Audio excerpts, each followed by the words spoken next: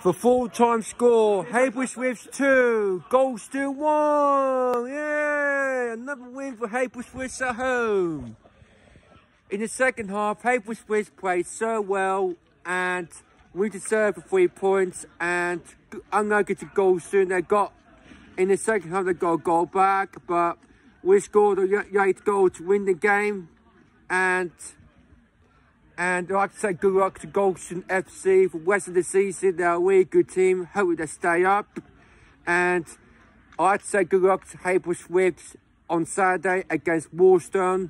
They said they're coming at home, but I won't be there because I'll be going towards Maldon Tiptree on Saturday coming. And hopefully Heybridge continues home one and get us the 3 points.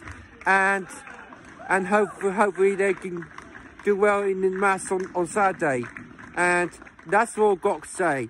Make sure you subscribe, comment down section, add on YouTube as James Walker Pardon 29, and add on Twitter as James Walker Pardon 29 as well.